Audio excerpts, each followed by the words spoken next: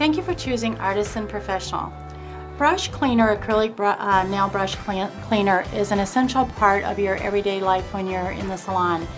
Very often as you're working, acrylic will tend to build up into your brush, and oftentimes you'll come in and find it has hardened.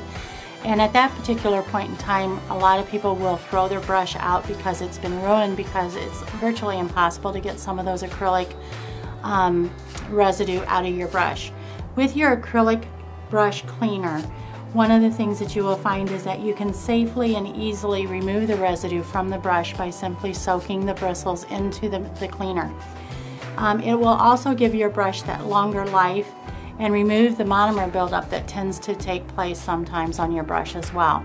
So what we recommend is whenever you're using the brush cleaner, always use an immersion brush cleaner bottle with that. These come with convenient holders on the top so that you can very easily come in, place your brush in the holder, and that way the tip of your brush should never touch the bottom of the jar. You want just the bristles of your brush hanging in there.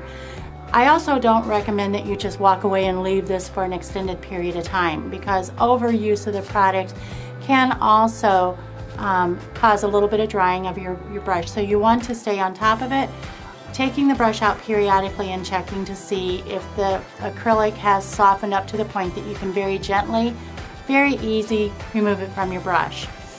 As the cleaner is in the brush is in the cleaner, it will also recondition the bristles so that they will still retain that luster and not get dulled down from acrylic or monomer buildup in the brush.